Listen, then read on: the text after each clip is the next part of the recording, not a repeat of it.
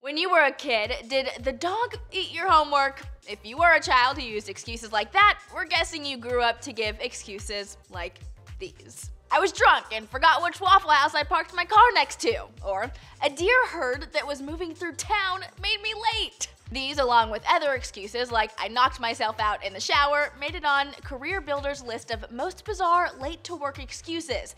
It found 30% of workers have lied about why they were late. To get the excuses, the site surveyed around 5,000 workers and human resources managers nationwide. That's how they got doozies like, I discovered my spouse was having an affair, so I followed him this morning to find out who he was having an affair with.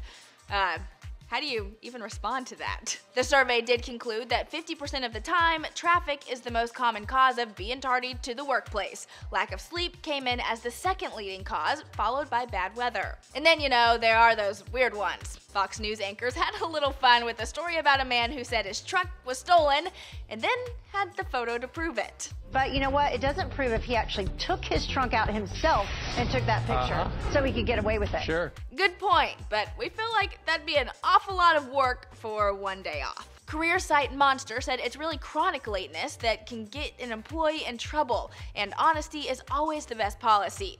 It had its own list of weird excuses, including I'm running late because I spent the night in urgent care after being beaten up and stabbed. Yes, someone actually used that. We do appreciate the creativity though, like I had to catch a peacock that escaped from a nearby zoo.